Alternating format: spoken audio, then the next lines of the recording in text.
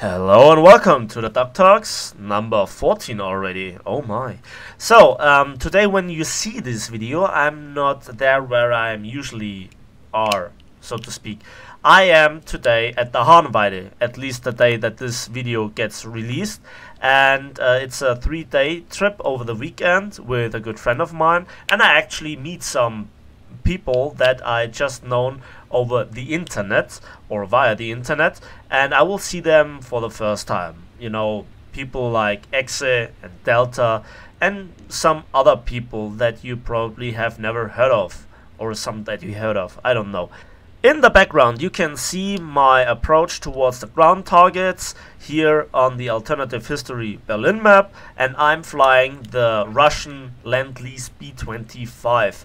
A vehicle that I purchased a long time ago, sorry about that, and which, you know, provided me with a lot of fun. I like the American versions in the tech tree, and this is no different. It's the J30 variant, and the other variants in the American tech tree are basically the very same. Bomb loads, defensive and offensive armament, flight model, damage model, everything's the same.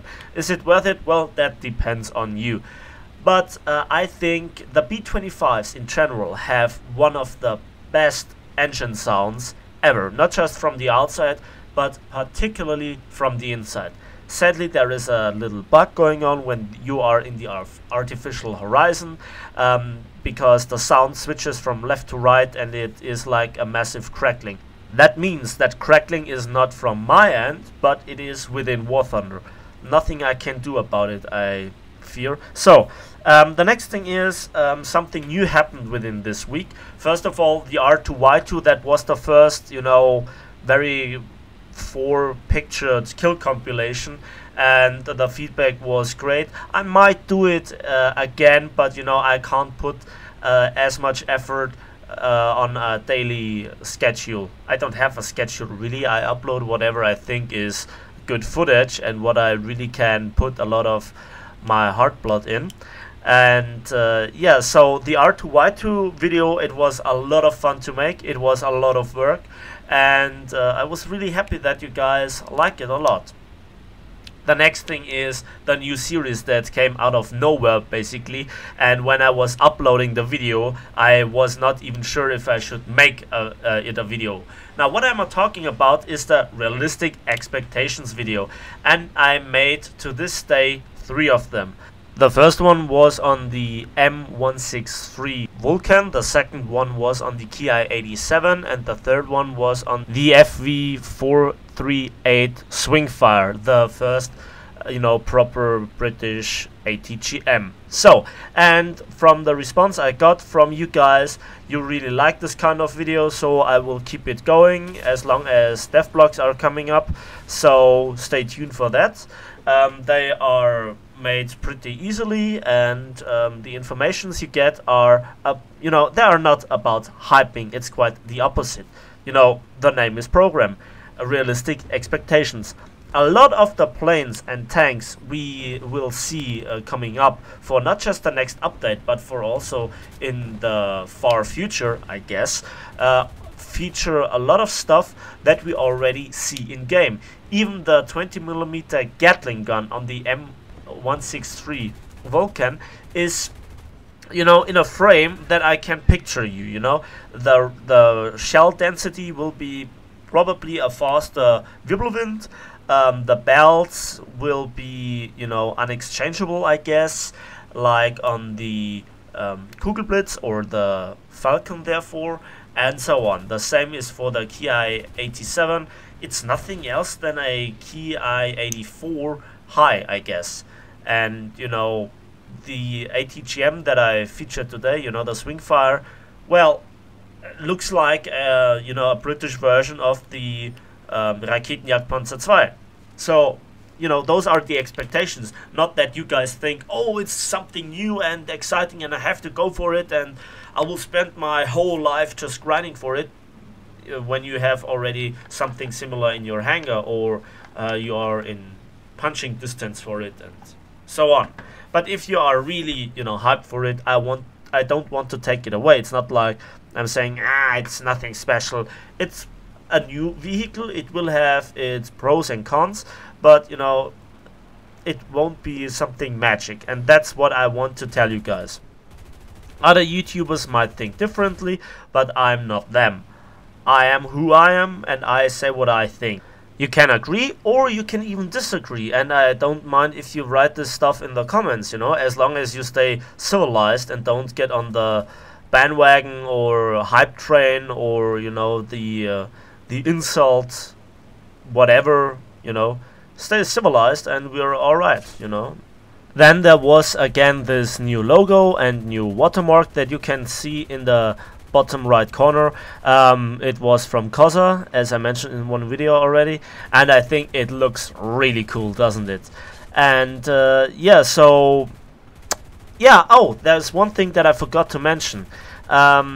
Please don't forget to follow me on Twitter, again link in the video description, as I might Twitter a few pictures from airplanes from the Hahnweide, and you can see them then first. So that's that. The next thing would be about my channel itself, and a recent problem that I, you know, just noticed. It's not really a problem, but I have to ask you guys about it. Now, at the moment, I'm sitting on 380 subscribers, and for around about 4 months of work and, you know, putting up nearly daily content, I think that's not bad, to be honest, but it can be more.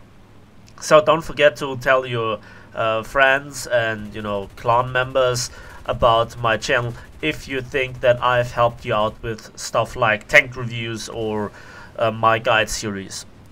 It really would help me out, you know, but getting subscribers is a fine thing. It's a number that hopefully steadily grows, and you know, it's a, you know, a mark that you have to get over. For example, as I've told you in a Dub Talks a while ago, my goal is to reach at least 1,500 subscribers.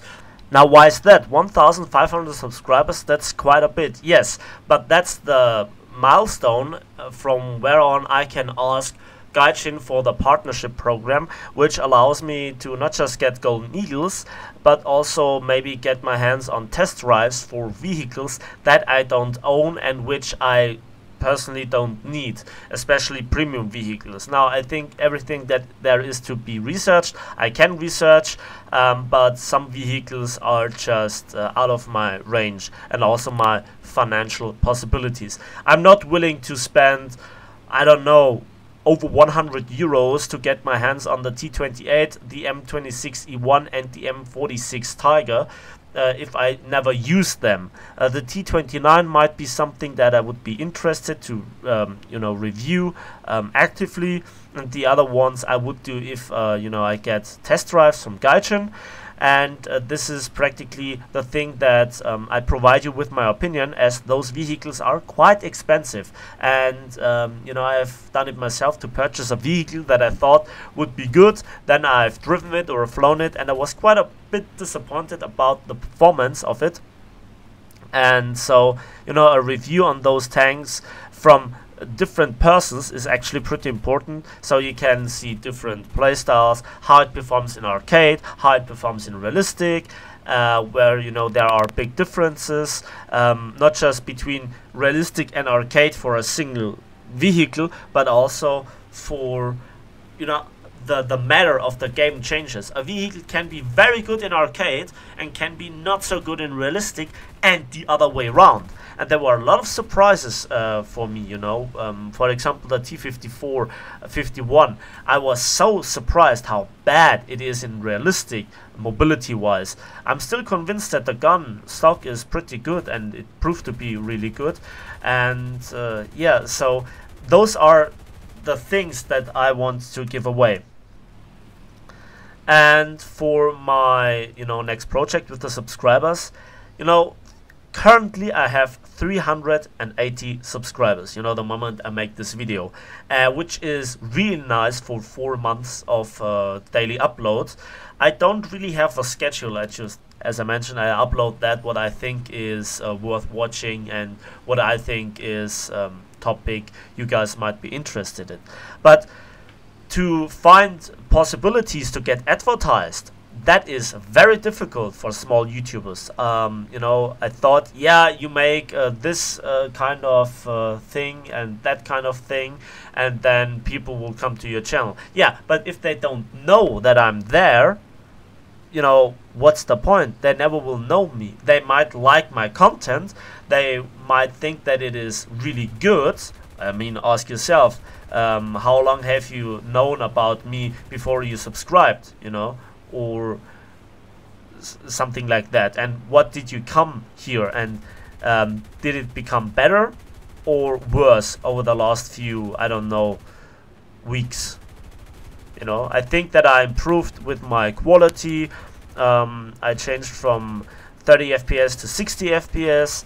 I am much quicker in, you know, actual things like my realistic expectations and so on. So please tell your friends and clan members that I'm there and that I make videos of which you think they are good. At least I think you think that they are good if you are subscribed to me. And before I forget, a huge thank you to all my subscribers who were with me since the last 4 months and also provided me with constructive criticism and proposals.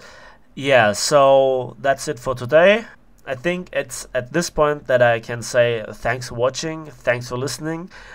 Give this video a like if you did, subscribe if you want to see more. Don't forget to follow me on Twitter, as I just mentioned, and see you in the skies.